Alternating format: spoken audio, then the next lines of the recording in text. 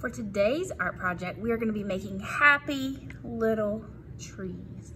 What do you know about trees? You're kind of like a tree. Every year, trees grow and grow and grow and get bigger and bigger and bigger and stronger, just like you. So today we're gonna make happy little trees, and I need you to think of something that you want to get better at this year, a way that you want to grow this year. So here's my example. I'm gonna flip my tree over. See, he's a happy little tree. I want to be a better reader. So after we make our tree, and before we color our tree, you're gonna have to write right here what you want to grow and get better at this year. So how did I make my tree? We're going to use something called the line of symmetry. Symmetry, get it? Tree, to make our tree. The line of symmetry is an invisible line that divides something right down the middle. And when you have an object with a line of symmetry, the left side and the right side are identical. They match. So if I were to fold right here on this dotted line, the left side and the right side are gonna match up perfectly. So take your sheet of paper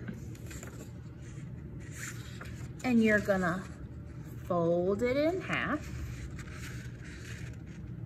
In the middle, that is your line of symmetry.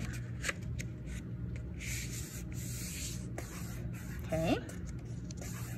Now, take your pencil and you're gonna draw half of your tree. Your tree could be a pointy tree like this, or it could be a bubbly tree. This time I'm gonna draw a bubbly tree. So the top of the tree has all the leaves, and the bottom of your tree is your trunk.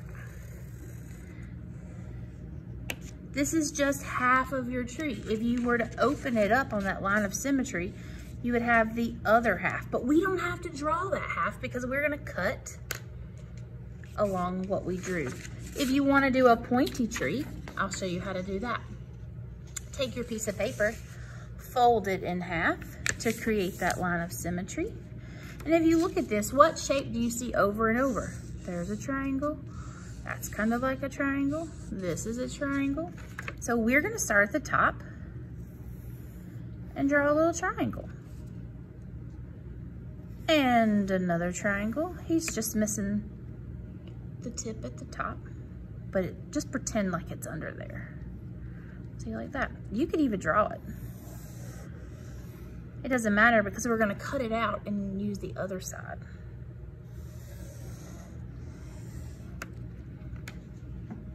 So our next step is to cut along the outside edge. So, I'm gonna cut this one. Just gonna cut here.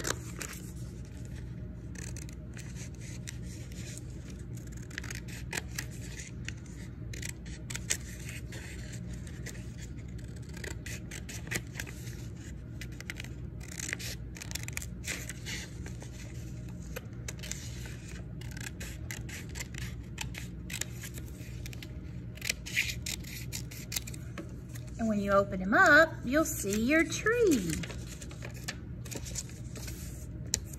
Every tree might look different, and that's okay. So same for this one. If you did this tree, just gonna cut along the edges. And you don't have to cut exactly on that line you drew. We're gonna put that part in the back anyways.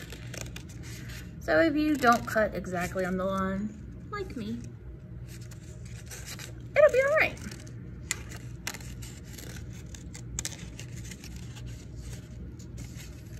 Every tree is different.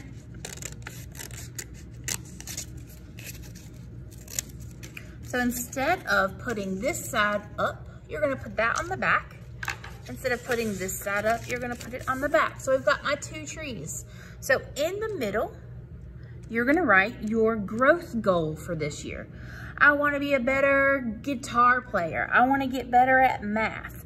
Maybe you want to be a better artist. Whatever it is. Gonna write it right here in the middle, and then you can decorate your tree. So one way I decorated my tree was to put a smiley face. I also outlined my tree. You can do that, and then just start coloring away. It's your tree. You can make it how you want to. I would not color over where you wrote. What's gonna happen if you do that? Exactly. You're not gonna be able to see your writing. So maybe don't do that.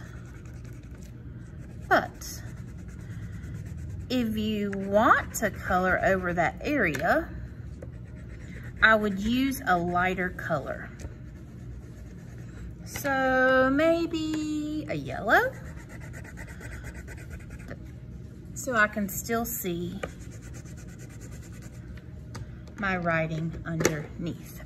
I can't wait to see your goals for this year and how you want to grow, just like these happy little trees.